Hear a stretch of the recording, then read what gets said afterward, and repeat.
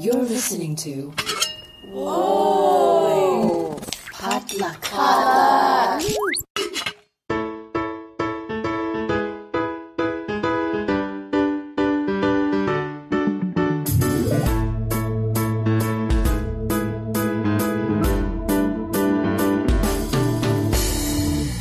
And you're listening to Books and Boba, a book club and podcast featuring books by Asian and Asian American authors. My name is Marvin Yue. And I'm Rira Yu.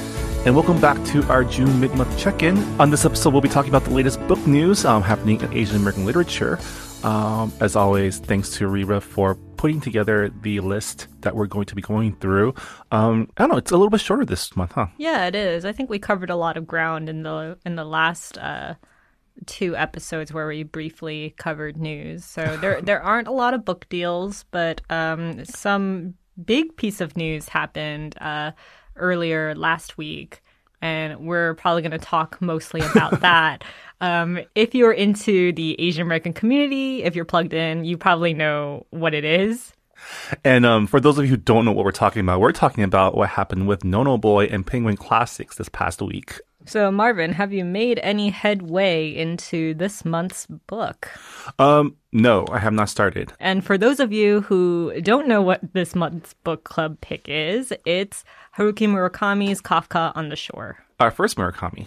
Yes, our very first Murakami book that either of us have ever read in our lives. I have it. It's loaded up in my Kindle. I'm ready to read it. Just this past week has been filled with following video game news. Yeah, same here.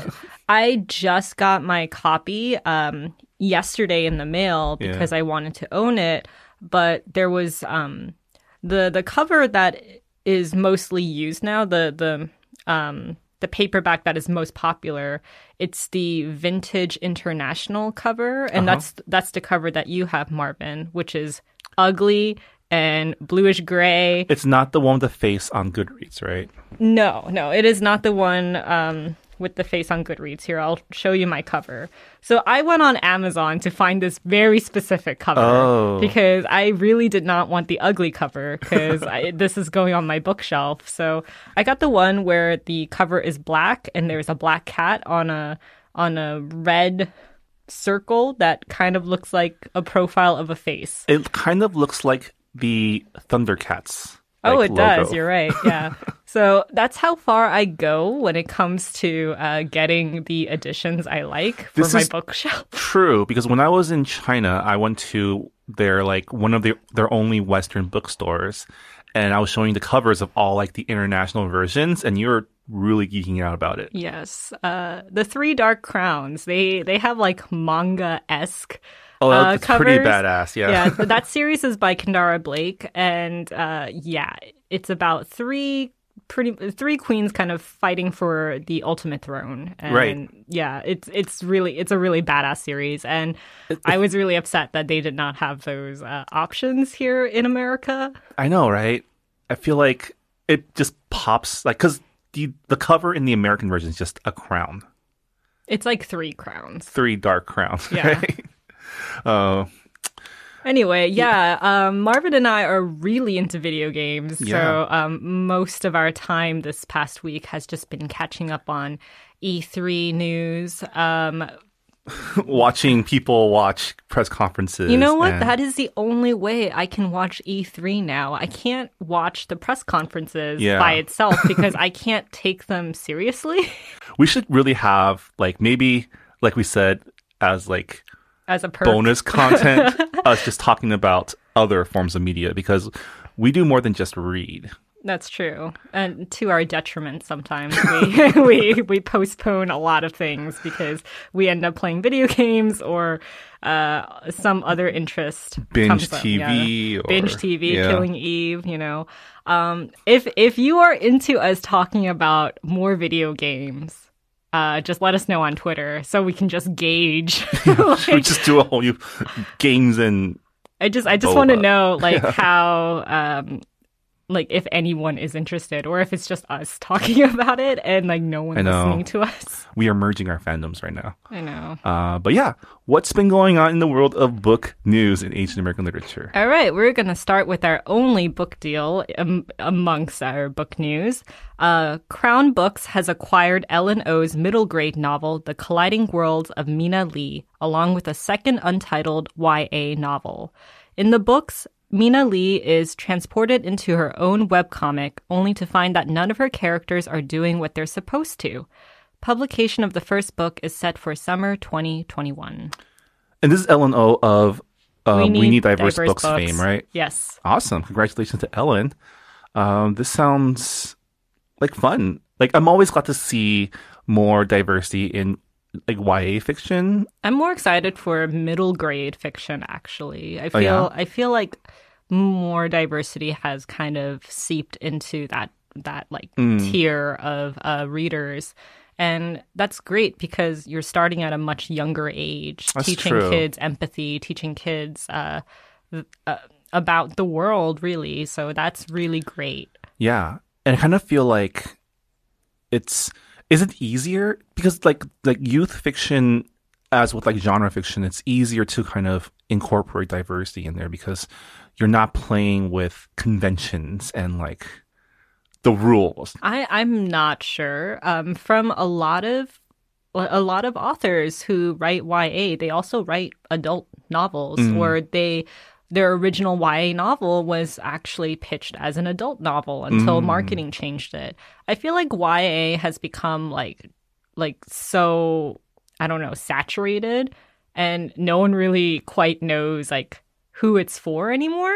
Like originally it was for teens who because like the main characters in YA novels are usually like 16 to maybe like 21 years old. Right, they're like they're all coming of age stories. Yeah, they're all coming of age stories. Usually they're fast paced. Usually like I don't know, like it reads much faster and more concentrated than like a literary fiction novel, for example. I feel like a lot of literary fiction novels I have read has been like more sprawling and more it's more of like character study rather than like fast-paced action or rom-com streamlined storylines. But they feel more cinematic, right? Yeah, in terms of like the way the stories are told. And of course, like it depends on genres. Like it depends if it's like sci-fi or like fantasy or whatnot. They're like the CW of the literary world. I would really argue against that because there are a lot of YA novels that read like adult novels to me, and a lot of YA novels that are better than a lot of literary fiction that I've read in my life. And I feel like a lot of the fans of YA that we know of are like our age, which comes with its positives and negatives, because also like we as adults are invading like space of teenagers, and I'm still playing video games, so I wouldn't say like invading, but like what I feel like a lot of Goodreads reviewers who review like YA books who are like over the age of 30, like sometimes the comments that the reviews that they leave, especially the negative ones, they say, oh, I couldn't relate to this character. And it's like, you're not supposed to. You're not the main demographic. And it's okay to, not enjoy the book because of that. But also, like, to go on Goodreads and to, like, kind of trash a book because of that is like, terrible. And also, because like more and more adults are reading YA novels because it's a lot faster to read, like I feel like a lot of the teens who are reading YA, their voices are kind of being subdued, and marketing and like publicists, they're not really engaging with them as much as they should. Yeah. I don't know. Like this is me, this is my take on it as someone who is like an amateur. I'm not an industry expert, and I definitely don't keep up. We have a podcast. Everyone has a podcast, but I like I said, I'm not an industry expert, and I definitely don't read as much as professional book bloggers. do. But that is just my personal take on it. And it would be really interesting to bring someone who is like a publicist or a publisher or an editor and just talk more about this topic. Yeah. I mean, it's a valid take. And I know we're on Goodreads, but sometimes like Goodreads is pretty much just Yelp for books, right? The only time when it becomes like really detrimental is when the Goodread reviews, like really popular Goodread reviewers, will give a book like 1 or 2 stars based on just that. Like, oh, I didn't relate to the character, or I didn't learn this from this culture that this book is promoting, so therefore it only gets 2 stars. Or they say, oh, they just ripped off like their own history of this Chinese dynasty. These names blah, blah, sound blah. fake. No one's named Twinkle.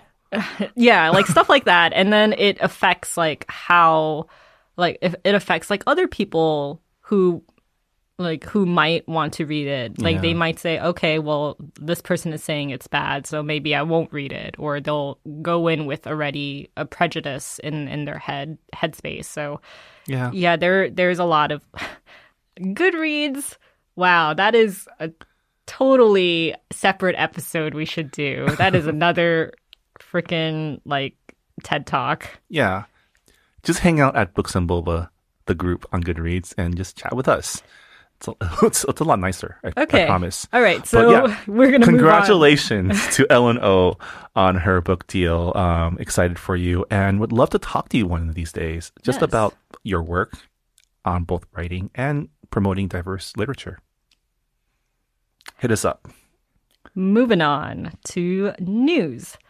Sharp Objects creator Marty Noxon and executive producer Jessica Rhodes have optioned the film and TV rights to Abdi Nazamian's YA novel, Like a Love Story. So, Like a Love Story, it's a YA novel that follows 3 teens living in New York City during the AIDS crisis in 1989, early 90s. Oh. And it centers on Riza, who is an Iranian boy who is still closeted as a gay teen, and but he's very afraid to come out because this is during the AIDS crisis, and the only gay figures that he knows have been gay men with AIDS, and then there's another teenager named Judy who is an aspiring fashion designer, and her uncle is a gay man with AIDS, and she devotes her time with activism. And Judy falls for Riza. And of course, that has complications because Riza is gay. And then the third teenager that the story focuses on is Art, who is Judy's best friend and the school's only out and proud teen. And Riza and Art grow closer together. And of course, that is kind of like an awkward love triangle situation. Yeah. So it sounds very, of course, it is very coming of age. Yeah. And a lot of drama. A lot of drama will make for a very good TV or film. Yeah. So congratulations. Yeah, that sounds super interesting. You know, typically these stories focus on like the societal pressures. But it sounds like Riza, the main character, also has like cultural pressures too. Yeah. No, that would be interesting. Which is nice, you know. You have a queer teen of color. Yeah. Next up, we have the Lambda Literary Award winners. So here are the winners who are of Asian descent. Because that's all we care about. That is not... Okay, well, this is the focus of the podcast, but congratulations to all of the winners. You can find the list of winners on Bustle and also at the Lambda Literary Award website. But I am just going to go through the winners that... I'm sure they're all fine. I'm going to go through the winners that... match the focus of this podcast. So for lesbian fiction, congratulations to Larissa Lai, the author of The Tiger Flu. And for best bisexual fiction, we have Disoriental by Nagar Javadi. And the winner for bisexual poetry is We Play a Game by Dui Duan. And for LGBTQ drama, we have Draw the Circle by Mashuk Mushtaq Dean. last but not least, we have for LGBTQ erotica, we have Miles and Honesty in SCFSX by Blue Deliquanti and Casimir Lee. Wow. Congrats to all the award winners that, let's just say, I care about. Your words, not mine. Also, I apologize for any mispronunciations. Yeah, that's all the big news that has happened since our last check-in. As always, if there's anything that pops up that you want to get on our radar for the next news roundup, or you want to just let people know about, there is a news thread going on our Goodreads forums under the news desk category, I guess. So if you see anything that you want to bring to our attention, feel free to post there, and we'll do our best to highlight it in our next episode. Also, if you find anything on Twitter, you can tag us at Books and Boba. Yeah, that too. All right, moving on to, I guess, the biggest piece of news in our world. I was trying to think of like an idiom, but it just, I was about to say elephant in the room, but that wasn't it. So we mentioned the Penguin Classics re-release of four revered Asian American quote unquote classics, right? Like classical books that are basically taught in every Asian American studies course. One of which includes John Okada's No Boy, which I remember reading when I took Asian American literature. It is the first Japanese American novel, right? Yeah. Written in English. Yeah, it was written by John Okada, who was part of the mass incarceration of Japanese Americans in World War II. He wrote it within 10 years of coming out of the camps. And it didn't really take off because it was that was a very traumatic time for the JA community. So I think people were just like, "Why are you writing about this stuff?" Yeah, and I think everyone really wanted to move on from the war. So it was definitely timing. And actually, Okada based the main character in the novel from a friend, who was sent to prison for refusing the draft. Right, because Okada himself was not a no boy. No. He served in the 442nd. He fought I think he served in the Pacific Theater actually as a translator. Yeah, as a translator, yeah. Which actually meant he probably didn't serve in the 442nd because that was they served in the German theater. Oh, okay. The European theater. Yeah. But he was in Japan during the brief U.S. occupation. Yeah. But for people who don't know, and I can't remember the exact numbers of the questions, but No Boy refers to people who answered no to two questions in basically this survey that was sent out in the camps to essentially draft Japanese Americans into the U.S. Army. One of them asked whether they would serve in the U.S. Army, and the other one asked would they declare absolute loyalty to the United States. And most people said yes, because they were really eager to show that they were Americans. But there was a significant number of people who put no on both of those because in their minds, like as Americans, because a lot more U.S. born citizens, they shouldn't be asked these questions while they're being incarcerated. And again, I'm paraphrasing my limited knowledge of this period in time, but there was a lot of the draft resistors, the No Boys, were ostracized in the community because they essentially were like, you're just proving to them that we're not loyal. Yes. And there's a lot of just tension there that now that we're reading, we realize how much this whole mass incarceration really fucked people up. We're also seeing history repeat itself now in the current political climate with immigration and incarceration of children. Yeah. But it is such a cornerstone in Asian American literature, which is why it is taught in every single Asian American literature class, like you said. Yeah, because it's not a story about immigration or about expectations from parents. It's about this really messed up thing that happened to people because of their otherness and how people dealt with that. And it was one of the first books to talk about the internment camps in fiction in a very direct way, right? There's not a lot of fiction from that time period about this stuff. There's a couple more these days, but they were all written by people who weren't there. or written were very by young. the children Yeah. of those who were interned, Yeah. or they're very academic books Mm-hmm. that are mostly just about history, which are very, very important, but like fiction. Yeah. I don't know. I feel like fiction hits you where, like, I don't know. Like, to me, fiction sinks in more than nonfiction. Yeah. I don't know. Maybe it's because I get into like the character's mindset or role or whatever. But Yeah, I mean, we were forced. We were required to read Farewell to Manzanar in high school, which is a memoir. So it's not exactly fiction; it's more nonfiction.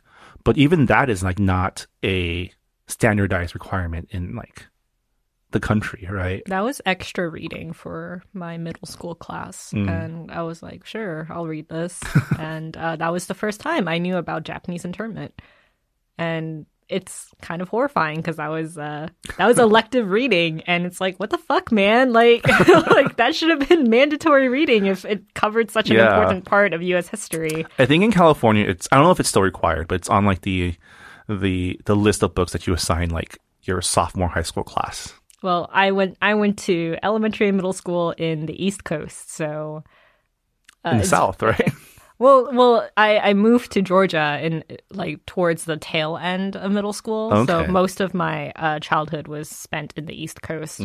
So Yeah. But yeah, very far removed. why are we from- talking about No No Boy? So we are talking about No No Boy because recently. I think it was for Asian Pacific American Heritage Month, so it was in May. And Penguin Random House released a couple of titles by Asian American authors. Yeah, these were the books that we saw our friend Phil and Christine unbox that we were like, why didn't we We were get like, why some? didn't we get them?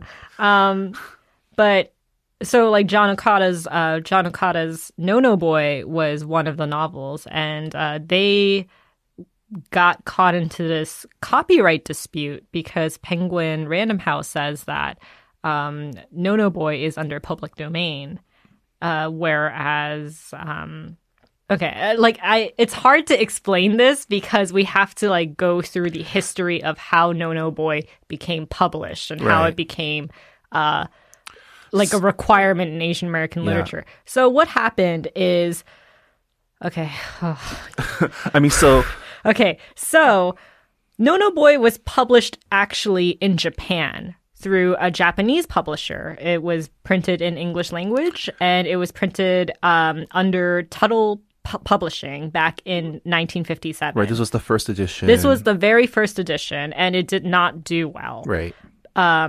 And a couple of years later, Sean Wong, who is now an English professor at University of Washington, he and his friends, they discovered Okada's book in a used bookstore in 1971. This is why I support your local bookstores. Yes. And they were like, wow, this is a really important novel because it was like the first novel that they've come across that talked about Japanese internment. So they went to publishers asking if they would be willing to republish the book. And most of the publishers said no. There is no like interest Who in is this. this for? Who is gonna read this? Who wants to read about Japanese Americans? And so what happened was Sean Wong and his friends, Jeffrey Paul Chan, Frank Chin, and Lawson Fusao Inada, they sold the copies themselves. They only sold like maybe, I'm guessing here, around like 6,000 copies.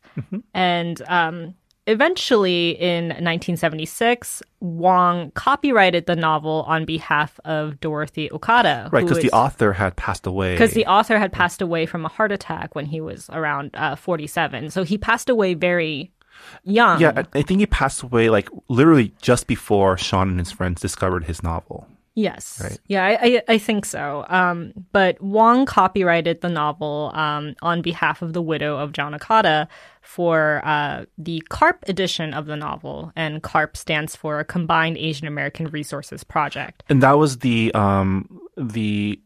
group that him and his friends used to get the second printing done. Yes, right? yes. So they pretty much got people to buy the book within the community by advertising on a Japanese American newspaper offering like $2 discounts. And it's important to note that this was probably the same time that the whole reparations debate was like in full force, right? I don't know the exact time frame, so I may be wrong, but this was a time when Sansei, like third generation Japanese Americans, were starting to realize that internment happened because this wasn't something the community talked about.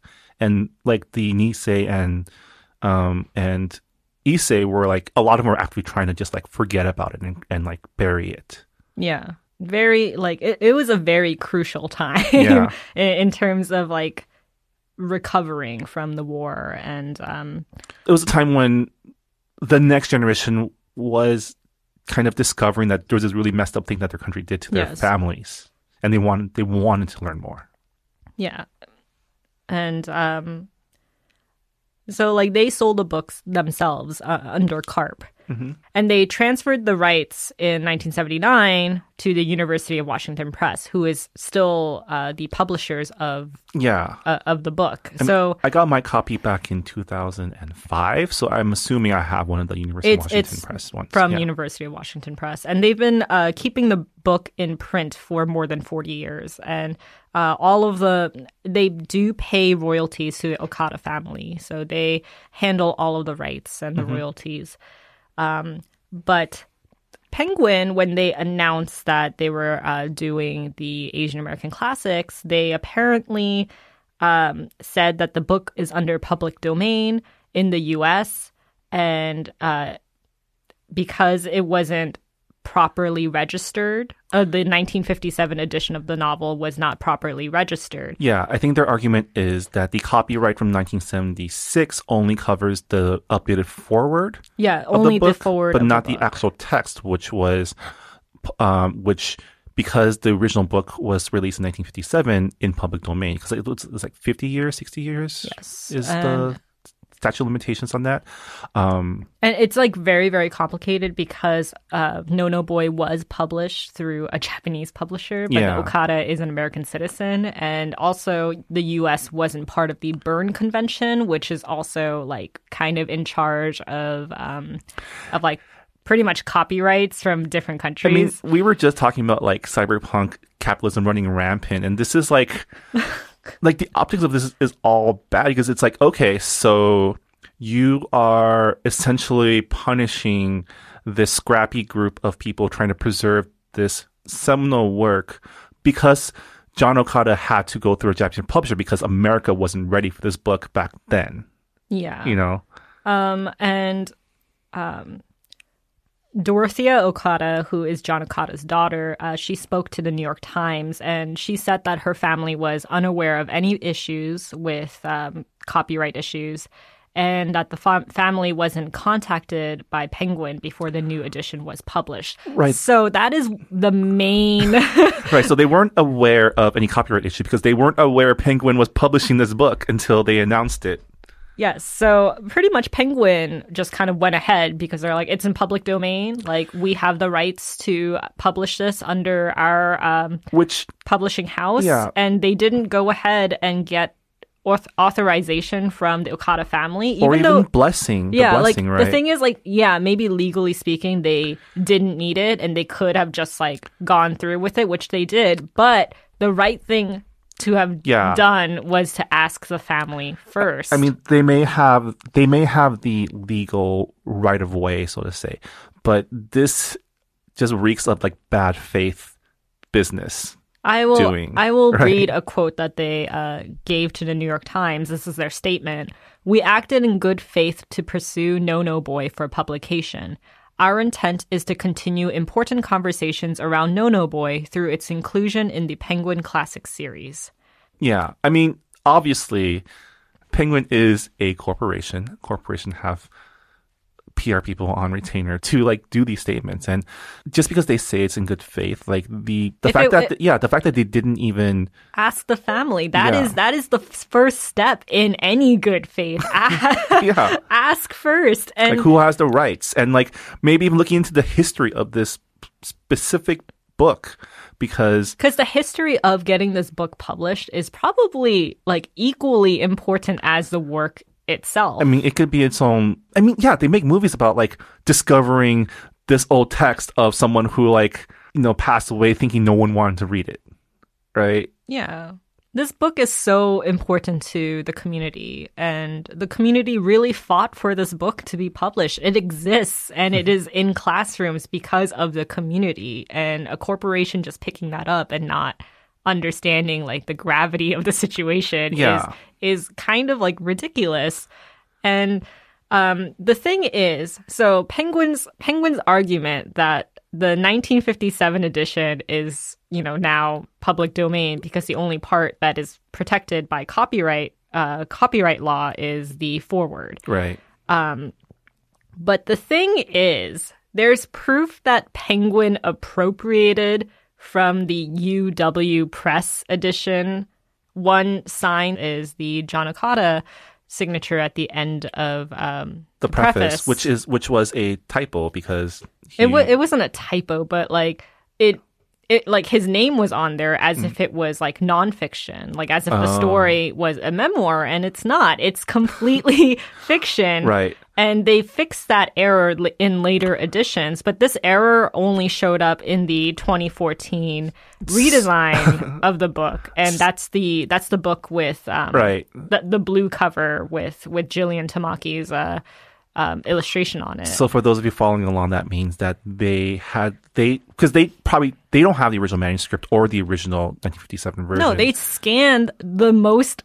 Like they scanned the most early, readily available copy of this book, and they just ran with it. And like that was like a crucial error in No Boy that University of Washington like removed from all of their subsequent editions. So it's just like, wow, you didn't even go through the effort of fixing a mistake that was caught on pretty early. Yeah. Like, and then there's also the fact that they lifted a quote from Ruth Ozecki's foreword in one of the University of Washington Press's edition. I think it was the same one, the 2014 edition. They lifted a quote from there. And I'm like, she didn't give that to you. Like, yeah. So it's like they say that because it's public domain and because like the only thing that is protected is the foreword, they still lifted things that like that weren't a part of the like it. I don't know how to explain this other than the fact that it just feels like Penguin Random House like copied someone's like homework. Yeah, I mean, but not in a good way. They like missed answers on the Scantron. The overall story here is Penguin did something shitty that wasn't against the rules per se, but still pretty shitty. And now they're trying to explain, oh, but we follow the rules, so we're cool. Right.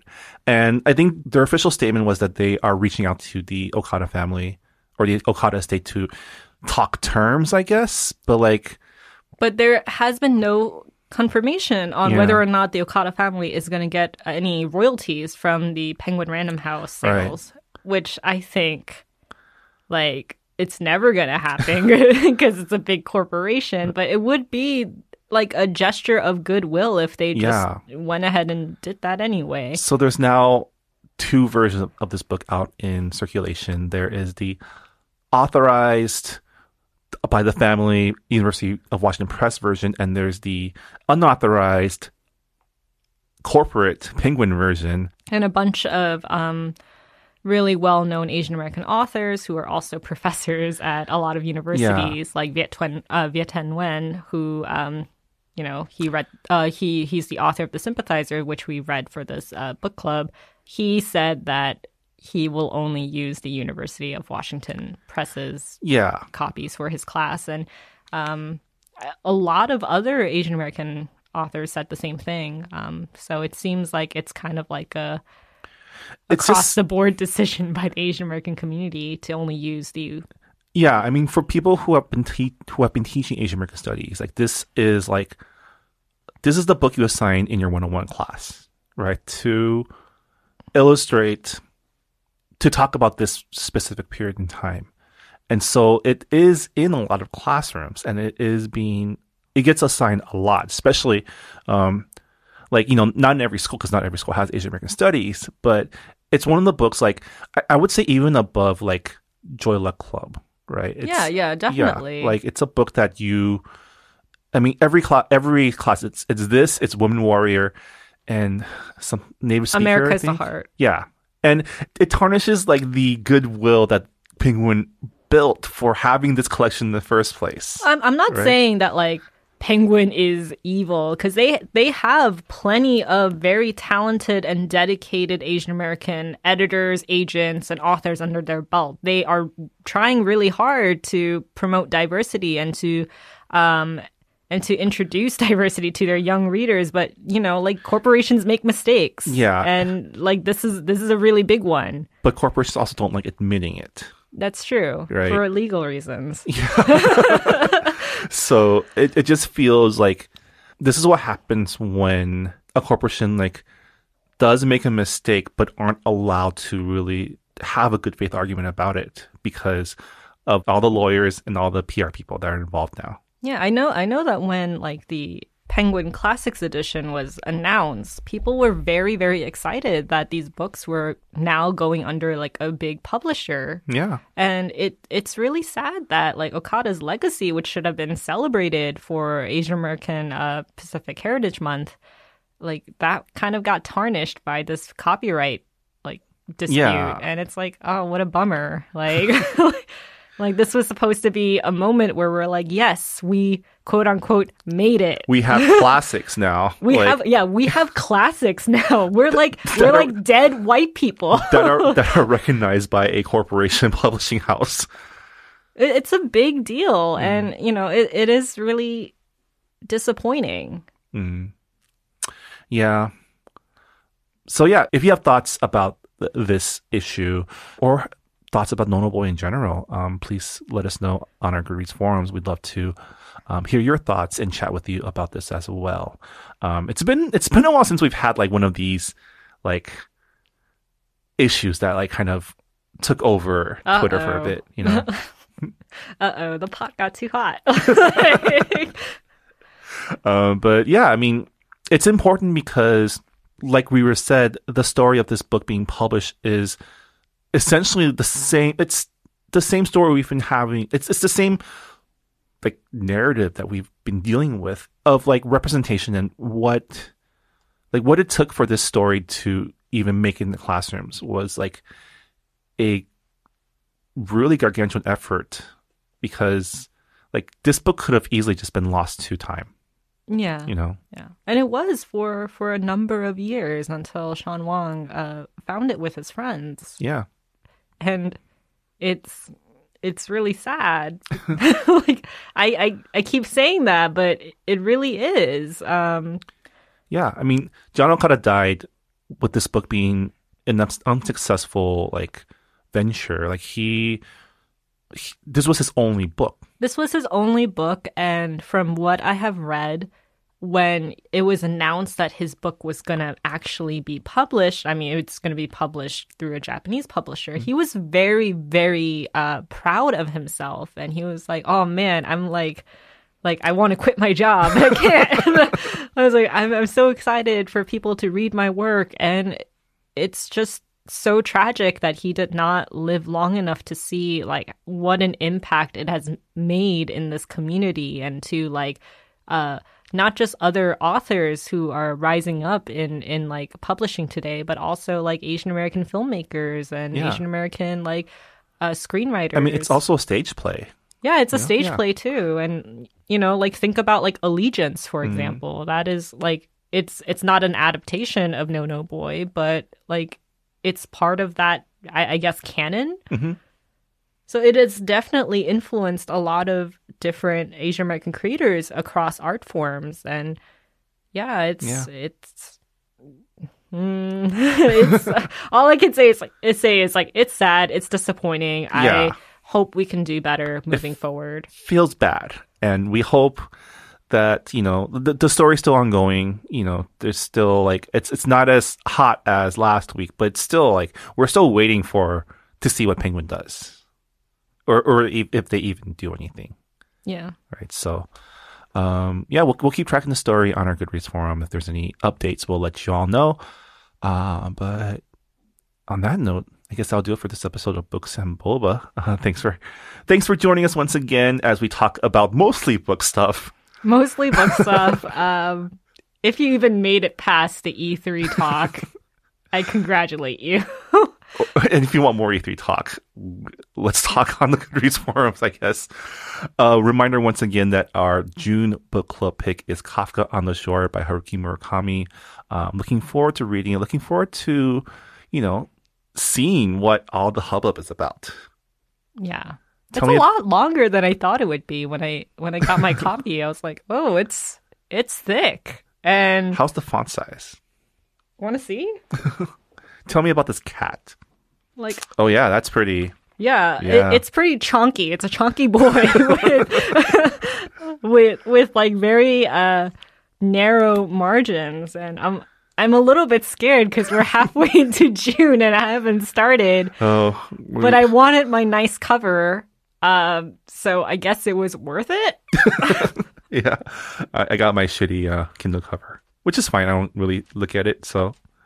I was listening to it on audiobook for like the past 2 days, but like no luck absorbing any of the information. So now I have to go start over again. What's your listening speed on audiobook? For this one, it was 1.25 because the narrator just kind of like the cadence was weird when I made it faster. Right. Yeah, I usually go like 1.5. 1.5. Yeah, that usually it's enough so that it's faster, but not chipmunk. Right? Yeah.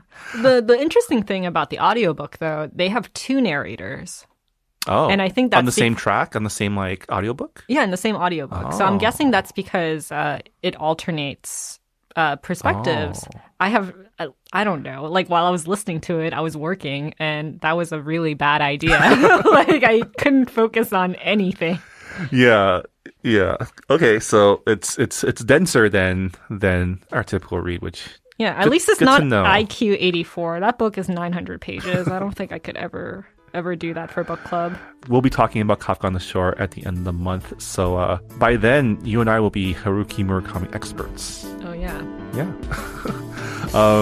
Thanks again for listening to Books and Boba. We are a proud member of the Potluck Podcast Collective, a collective of Asian American hosted podcasts featuring unique voices and stories from the Asian diaspora. Check out our fellow Potluck podcasts by going to the website www.podcastpotluck.com. And special thanks to Visual Communications. This podcast was recorded at the Potluck Podcast Studios, located at the Visual Communications offices in downtown Los Angeles. You can check them out at vcmedia.org. And yeah, on that note, thanks for listening. Rira, I'll see you in a few weeks. Cool.